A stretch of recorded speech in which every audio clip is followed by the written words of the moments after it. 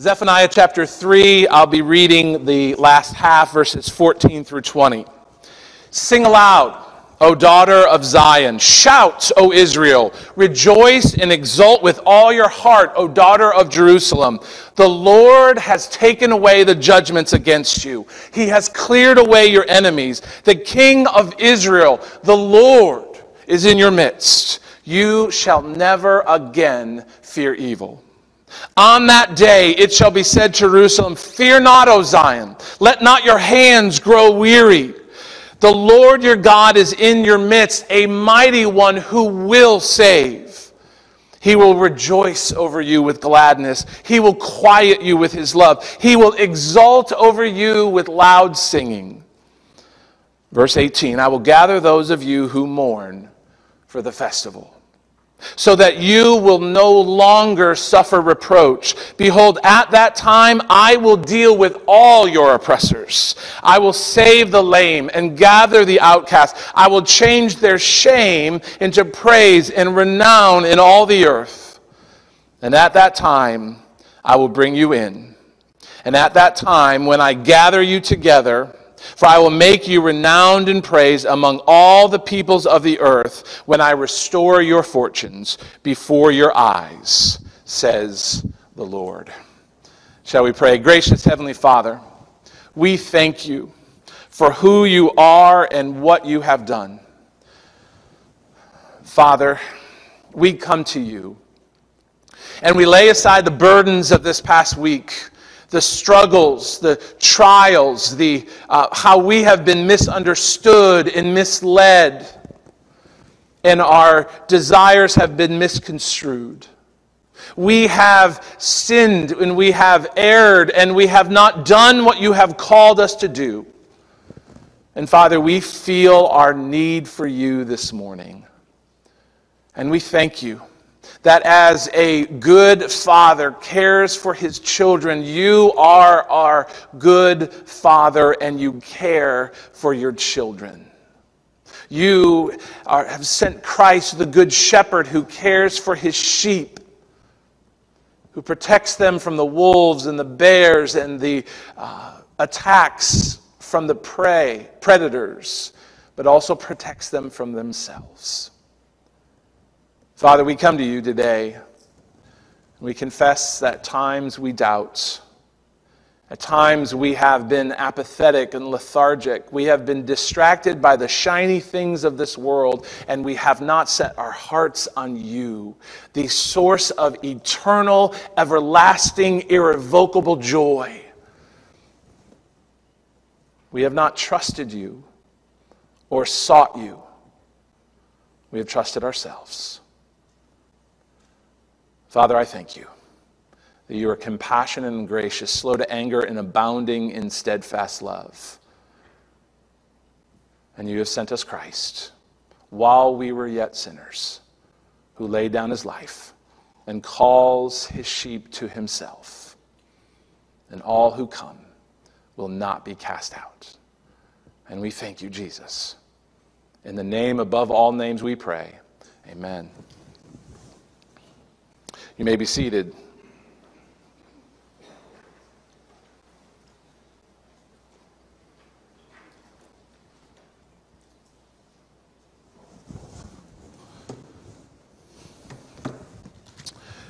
This morning we finish up the book of Zephaniah, and I have thoroughly enjoyed it. It's been a lot of hard work. But I have learned a great deal about the heart of God. Next week, I've mentioned earlier, we begin the book of Jude. It's the second to last book of the New Testament, right before Revelation, 25 verses. And I would encourage you, each day, read the book of Jude. And you can go to work and say, yeah, I read a whole book of the Bible. You don't have to tell them it's one of the shorter books, but you can say, I did that. And that way we can know it and study it together. There will never be another day like August 14th, 1945. For the nation was fixed to their radios as President Truman, seen behind me, read calmly to the reporters the following statement. I've received a message from the Japanese government of full acceptance of the Potsdam Declaration, which, in reply to the message forwarded to that government by the Secretary of State on August 11th. I deem this reply a full acceptance of the Potsdam Declaration, which specifies the unconditional surrender of Japan. In the reply, there is no qualification. When Truman was done, the reporter said, his serious demeanor melted away and he smiled. Why? Because the war was over. And at that point, it unleashed in our nation a 2-day celebration that will never be seen again. The USS Ticonderoga enlisted men burst out into song at the news that the enemy had defeated and they could go home. In New York City, almost 2 million people celebrated for 48 hours. They danced, they sang, they shouted with joy as a ticker-tape parade fell down on them as they celebrated the end of the war in both Europe and the Pacific. In cities all around the country, like Knoxville, Tennessee, the people rejoiced and exulted with all their hearts as fireworks and confetti and impromptu parades went down Main Street. The nation sang and they shouted and they rejoiced with all their hearts because the war was finally over. This morning, like so many years ago in our nation, we listen intently to the words of Zephaniah, who brings us the good news. Like Truman back in 1945, these words are a cause for great celebration, because they are anchored in the truth of our God. And that truth is able to give us a hope that is unwavering and brings us through the storm. I want you to know this. My big idea is this: the promise of God's steadfast love. The promise of God's steadfast love in Christ is the beginning of eternal joy. The steadfast promise, or the promise of God's steadfast love in Christ, is the beginning of eternal joy. And these promises that we have in Christ that he's telling us about is one, that we have a future without fear. We have a future without fear. We have a God who cherishes us. We have a God who cherishes us, and we have a place to belong. We have a place to belong. I'll bring in that big idea up one more time, because I know some of the kids are writing it in their notebooks. And I'll leave that there as we look at our first aspect, a future without fear. This steadfast promise of God's love for us in Christ. Notice in 14 and 15 it says, "Sing aloud, O daughter of Zion. Shout, O Israel. Rejoice and exult with all your heart, O daughter of Jerusalem. The Lord has taken away the judgments against you. He has cleared away your enemies. The King of Israel, the Lord, is in your midst. You shall never again fear evil." The book of Zephaniah has been honestly exhausting. This is week 6 of the book. The first 4 weeks that we went through were some of the darkest moments of judgment that was declared in the Old Testament, anywhere in Scripture. And we have trudged through this dark valley. A judgment, let me say, that was deserved, and a condemnation that was just. Because as Zephaniah lays out as this prosecuting attorney to the people, that it was their idolatry, and it was their pride, and it was their rebellion, and violence, and fraud, and corruption, and greed, and oppression, and treachery of the people, not the people of the promised land that were driven out, the Amorites and the Canaanites and all the other ones. This was the people of God. And the people of God, it was indecipherable between the pagan nations and the people of God that had received the grace of their God. Notice, setting the stage for the good news is this final declaration in chapter 3, verse 8, as a review. Therefore, wait for me, declares the Lord. For the day when I rise up to seize the prey, for my decision is to gather the nations, not just Israel, all the nations, to assemble kingdoms, to pour out them my indignation, all my burning anger. For the fire of my jealousy, all the earth shall be consumed. These words are heavy, and these words are bitter, and quite frankly, these words are terrible. But these words are necessary. Why do you say that, Chris? Because without the burden of our condemnation, we will never appreciate the relief that we have in grace. Without the bitterness of God's wrath, this promise of God's wrath, they couldn't taste the sweetness of God's mercy. Without the despair of judgment, they could not appreciate the joy of freedom.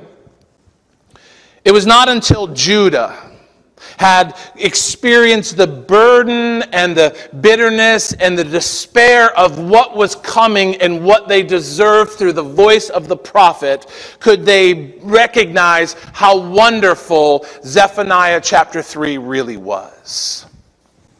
I had a friend who says, until you're street hungry, you can't appreciate the food of a friend. Before, in 2.5 chapters of Zephaniah, all they could do is weep and wail and mourn in hopeless shame. But now, as they, like our fellow Americans, leaned into their radio to hear the voice of Truman say the unconditional surrender of our enemies, they could sing and they could shout and they could rejoice with all their hearts because God had taken away the judgment that stood against them. Look at verse 15, this promise of the prophet. The Lord has taken away the judgments against you. He has cleared away your enemies. That's really good news for a people that God said, I will wipe away everything. With this promise, these people clung to this promise because they knew the condemnation that they deserved, the suffering that they were going to go in because of the consequences of their sin was not the final word. Their enemies who conquered their city and were still coming, because we know that both the north and the south went into exile. They were still coming, but the enemies would not oppress them forever. Why? Because the grace of God would intervene. Latter half of 15, the King of Israel, the Lord, maker of heaven and earth, is in your midst, and you shall never again fear evil. In Old Testament times, the presence of a king amongst his people guaranteed their safety. He guaranteed that they would be safe for their enemies and that their needs would be provided for. And God is telling through Zephaniah, the Lord is your king. And he is in your midst. He has not retreated. He has not abdicated the throne. He has not left under the cover of darkness. He is in your midst. And he is not weak. And he is not defeated. He's mighty. He is a warrior. And he will save you.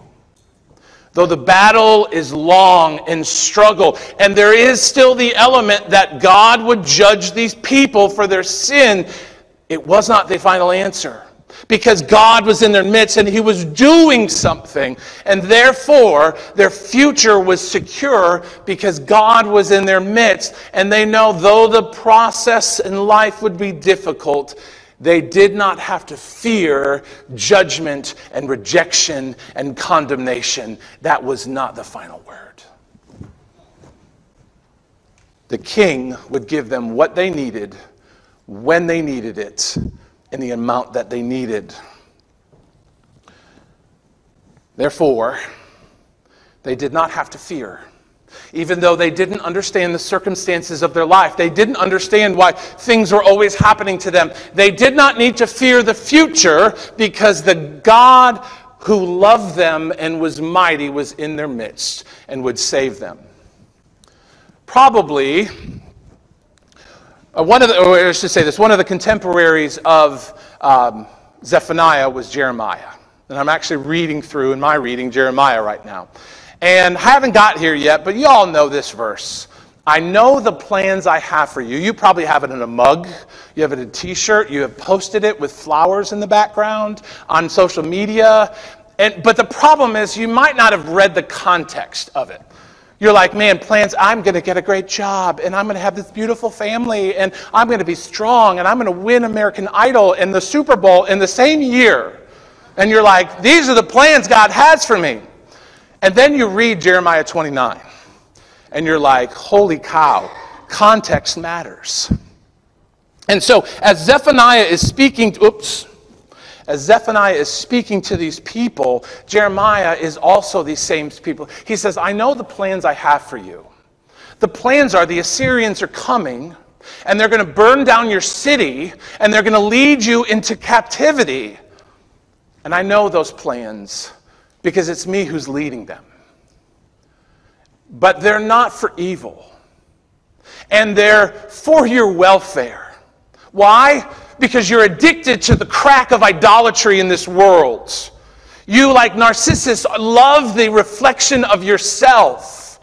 And you're following all the voices of this world. And I have to break those and drive you away from those. And it will cause you to break down in tears.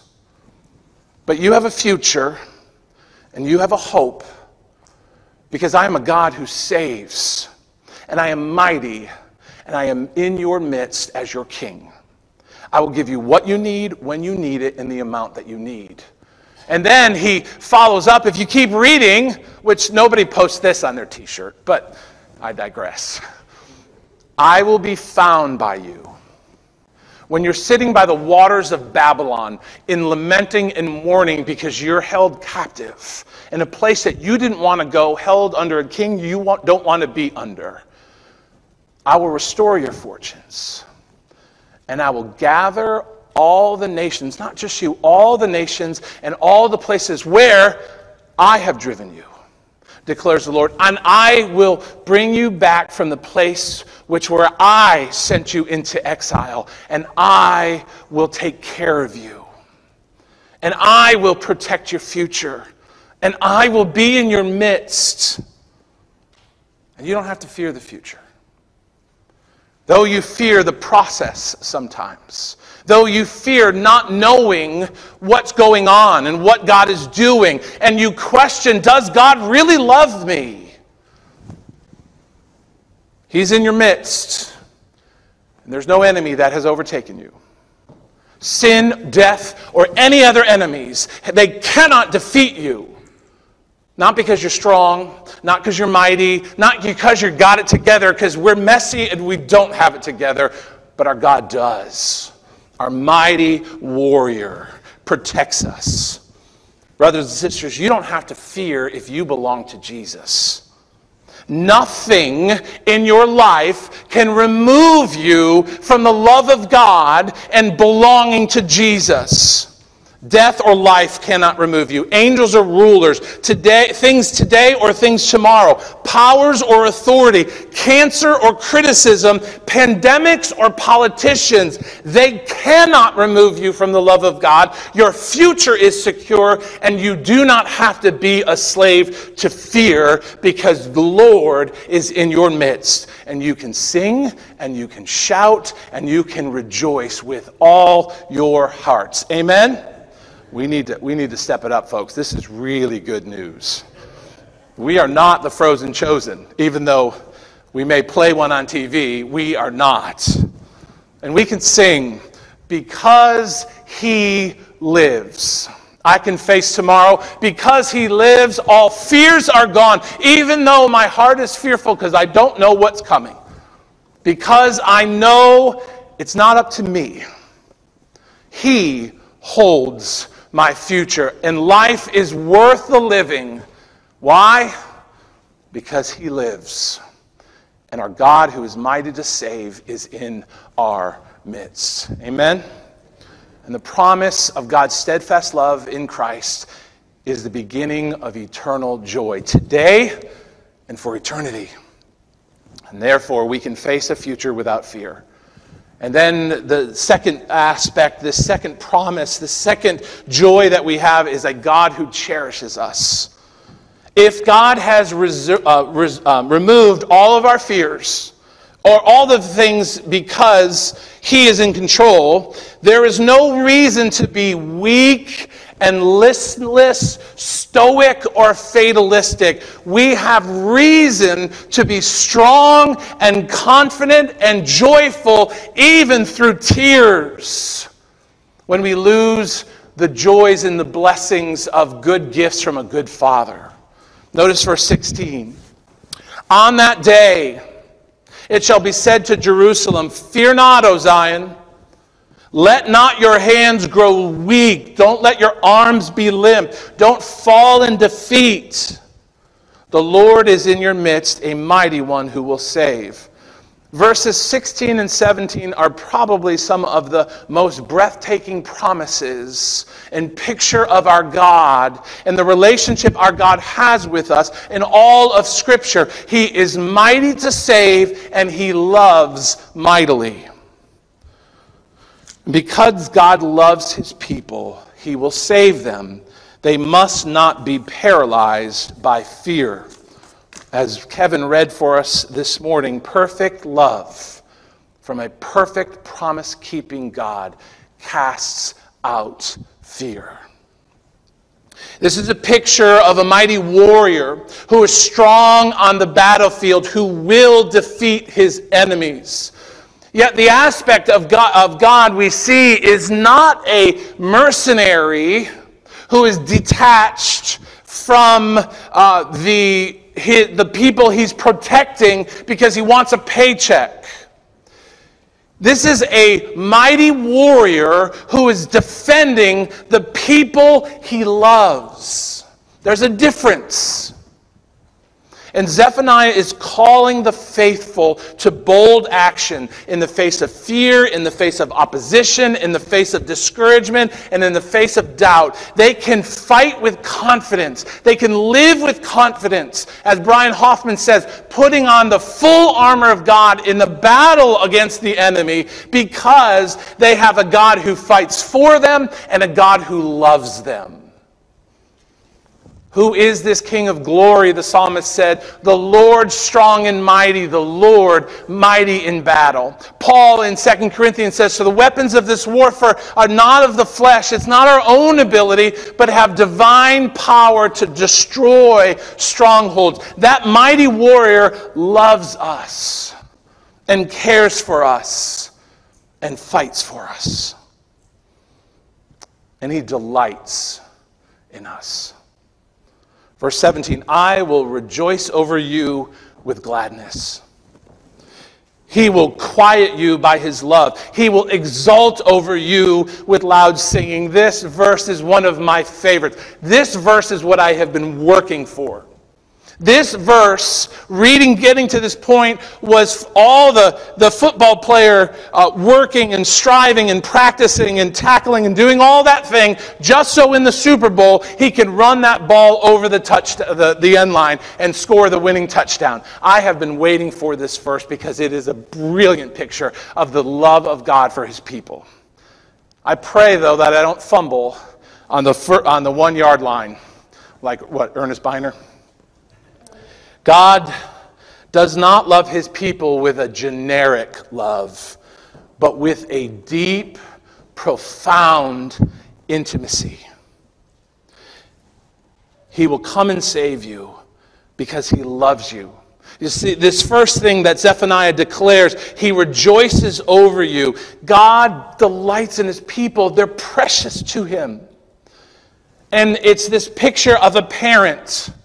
And I remember the first time I was a parent, the breathtaking of wonder of holding your baby for the first time and saying, they're absolutely perfect.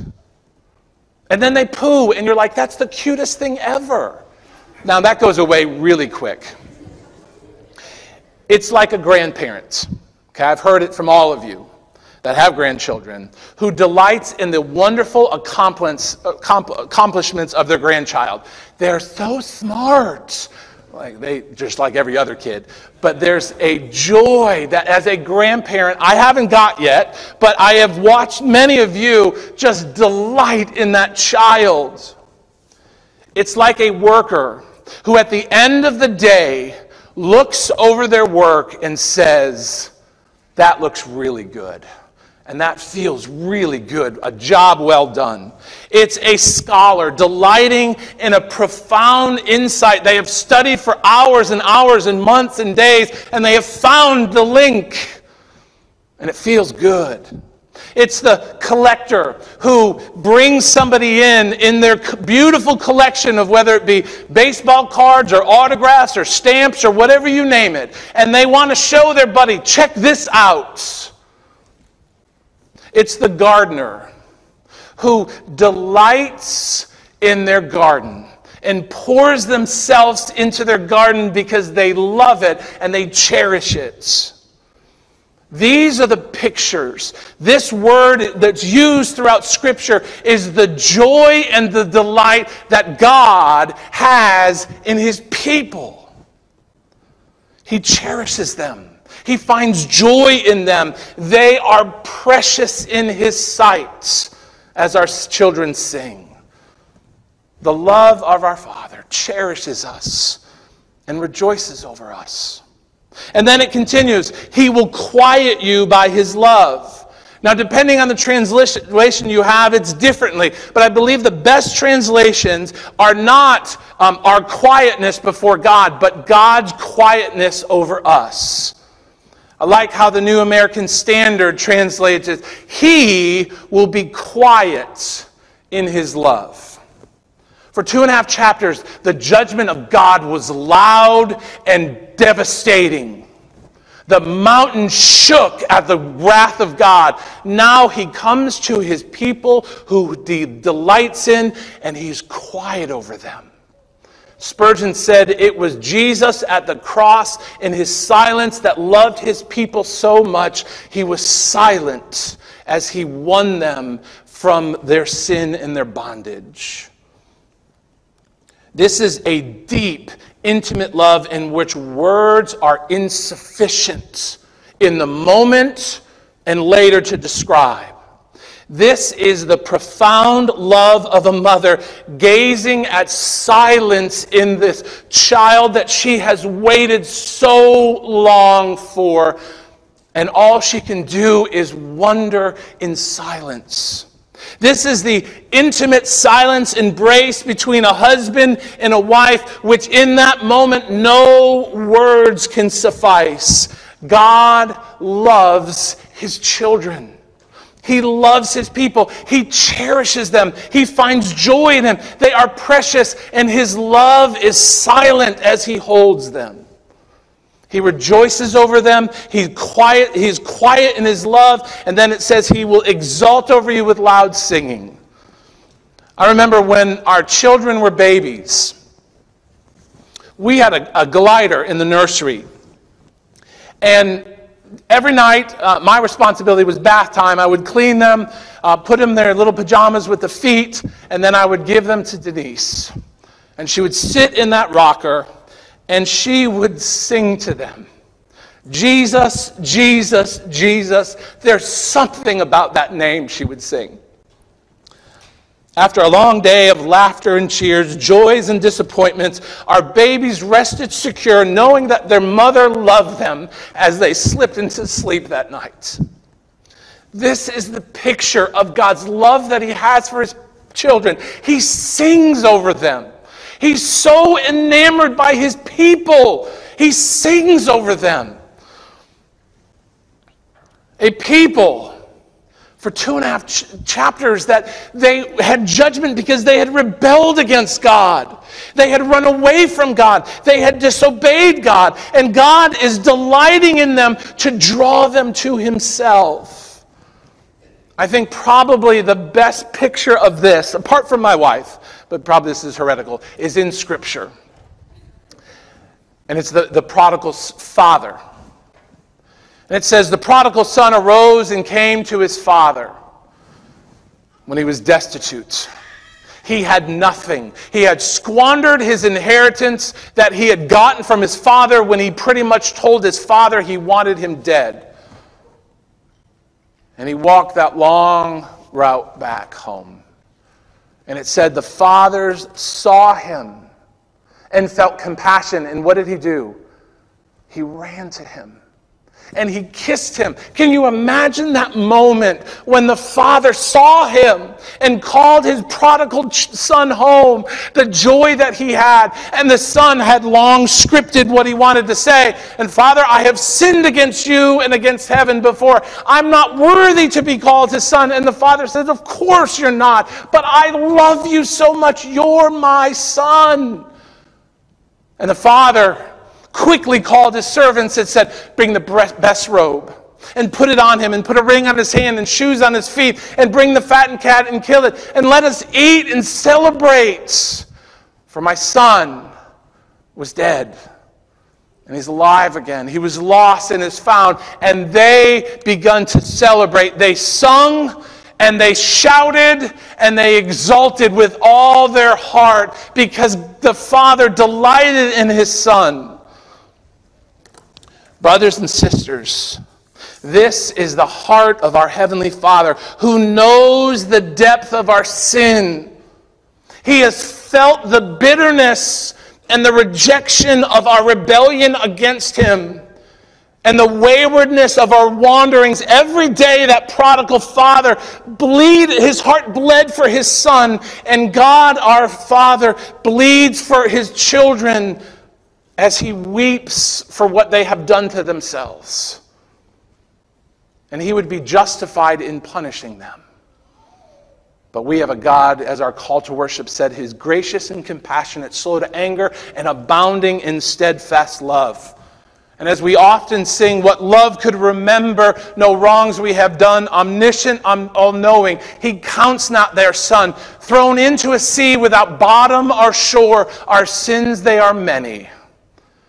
His steadfast love and mercy and grace are more. What patience would wait as we constantly roam. What Father so tender is calling us home. He welcomes the weakest, the vilest, the poor. Our sins, they are many. His mercy, his grace, and his compassionate love is more. Ocean Park, God delights in his people and he loves his people. He rejoices over his people. This is absolutely breathtaking. No matter circumstances, no matter the enemies we encountered, no matter our mistakes and our wanderings, God loves us. Not of anything in us, but because of everything in him. He delights in us so much. And it says, but God shows his love towards us that while we were still sinners, while we were wayward, while we were rebelling, while we were committing cosmic treason against him, Christ died for us. And therefore we can sing and we can shout and we can exult and rejoice with all our hearts because God is our midst. He is mighty to save and he mightily loves us. The promise that we have of God's steadfast love in Christ is the beginning of eternal joy. And we have a future without fear. We have a God who cherishes us and we have a place where we can belong. I think deep down inside, we all want to be like Norm Peterson, right? Let me remind you who Norm Peterson is. Wouldn't you like to get away? Sometimes you want to go where everyone knows your name, and they're always glad you came. You want to be where you can see our troubles are all the same. You want to be where everyone knows your name. And when Norm would walk in the door, pretty much everywhere he went, people yelled out, "Norm." And they knew Norm, and they knew his struggles. The longing of the human heart is a place to belong. And it's a place to belong with our Creator. As Augustine said, God has created us for Himself, and our hearts are restless until they rest in Him, where we belong with our Creator. I believe one of the greatest struggles of the 21st century, a century where we are more connected to one another than we've ever been before in social media and email, and thing can happen in China, and 3 seconds later they know about it in the United States. It's that fast. We're that connected. We have never been more lonely. The Survey Center of America just recently released a survey asking people the number of close friends they have, not counting their relatives. Every single category was down from where it was 30 years ago. In 1990, only 3% of men said they had no friends. In 2021, 10% of men said they had no friends. In 1990, 28% of women said they had 10 or more friends. In 2021, only 11% said they had more than 10 friends. This is a direct threat to our society. We are suffering in a silent exile by ourselves. But here's the promise that we have. The promise of the gospel in verses 18 and 19. I will gather those of you who mourn for the festival. Those of you who have been isolated and banished and in exile because of sin, so that you will no longer suffer reproach. Behold, at that time, I will deal with your oppressors. I will save the lame and gather the outcast. I will change their shame into praise and renown on the earth. And that time, I will bring you in. And at that time, I will gather you together. I will make you renowned and praised among all the people of the earth when I restore your fortunes from you. There is a day when God will gather His people together to the place where they will belong. A place without tears and a place without condemnation, a place without oppression, a place without pain, a place without rejection, and a place without shame. God will dwell with His people, and they will be united with the family. We will feast, as we're about to sing, in the house of Zion, and we will belong at the table. Instead, it will be a place where God's people belong. For God, the mighty warrior, loves them and gathers them to Himself with His people. He will defeat every enemy. He will silence every accusation. He will vanquish every oppressor. He will destroy every barrier. He will wipe away every source of shame. Our Father's kingdom will be a place where His people belong. It will be home. We look forward to that day, and as John said, come quickly, Lord Jesus. This week marked the 10-year anniversary of the death of a dear friend, of Denise and mine, and he was a strong believer, and he faced many struggles and disappointments and oppressions and heartaches through his life. But the promise of the gospel told him, and he believed that there was nothing that could separate him from the love of Christ. And I sent a text to his family this week, praying for you all as you remember the wonderful gift of your dad's life, love, and legacy. I'm so thankful that he was my friend. I long with hope to the day when Christ returns and your dad rises to eternal life. What a glorious reunion it will be in the new heavens and new earth, and we will be with the Lord. And I put this verse, the promise of, no, that's not. That's cheers. That's definitely not the promise of the gospel. That awkward moment when you quote Cheers instead of the Bible. For the Lord Himself will descend from heaven with a cry and a command and the voice of the archangel and the sound of the trumpet of God. And the dead in Christ will rise first. And though we who are alive, we will be caught up together in the clouds to meet the Lord as his heir. And what will happen?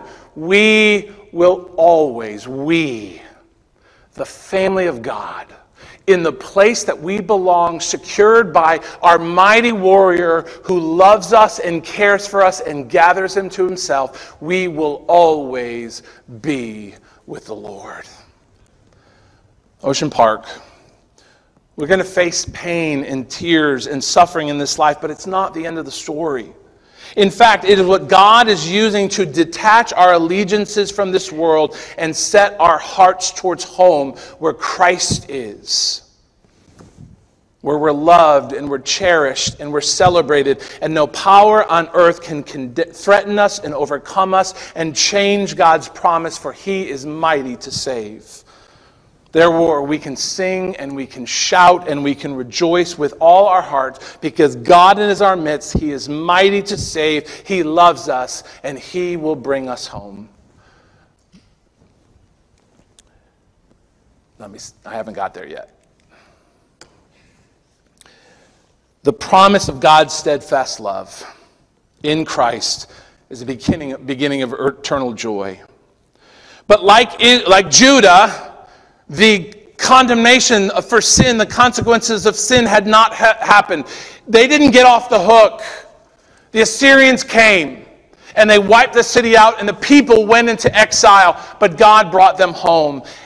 And that was a picture of the greater day of the Lord, when God will come and vanquish sin and bring his people to himself. And we don't always understand what God is doing when we look in a world that is broken by sin. We look at the cross, and at first it feels like the cross was defeat. When Jesus said, "It is finished," it wasn't a cry of despair and defeat. It was a cry of victory. Because our God is mighty to save. And Jesus came to take away the condemnation that stood against us by taking it on himself. He cleared away our enemies by triumph over them on the cross. And he sends us his Spirit. And he promises that he will never leave us and he will never forsake us as he reigns as king over all creation at the right hand of the Father. And he is coming back to bring us home. And this should cause us to shout and sing and rejoice with all our hearts. Though the people celebrated in August 24th, it wasn't until September 2nd, 1945, aboard the USS Missouri, that the war officially ended, when General Douglas MacArthur and the Japanese representatives signed the conditions of surrender. Up to that point, though our nation celebrated, there were skirmishes that broke out in the Pacific who did not believe the truth and had not heard the truth of the surrender. And battles were waged because they refused, though the war was over. The Axis forces had been defeated in both Europe and the Pacific, and our boys were coming home with singing and shouting and rejoicing with all their hearts. So it is with us. God our Father, our Commander-in-Chief, has declared the victory. Christ the Son, our Captain, has accomplished the victory. God the Holy Spirit, our Advocate, our guarantee that we will be a part of the victory and that we will be brought home. And we can face a future without fear because we have a God who cherishes us and a place to belong, because the promise of God's steadfast love in Christ is the beginning of eternal joy. Shall we pray? Our gracious Heavenly Father, as we come to the table this morning, we thank you for who you are and what you have done. You are a God who is mighty to save. You are a God who's sovereign over heaven and earth, but you are a God who is not detached from us, but you are a God who is near, and you love and you cherish your people. And you are working in us and through us to accomplish the victory that you won at the cross. And we trust you. Though we don't always understand, we know the promises that our future, we have not to fear our future because you live. We have your love that is expressed most brilliantly at the cross, redeeming us and preserving us by your Spirit. And you will bring us home, where we will feast in the house of Zion. As we taste this bread this morning and drink of the cup, it is a foretaste of that great feast that we will have when we get home. And we sit at your table with all our brothers and sisters who have gone before us, faithfully trusting the promises of God in Christ. And we will always be with the Lord. And we find comfort in those words. In Christ's precious and holy name we pray. Amen.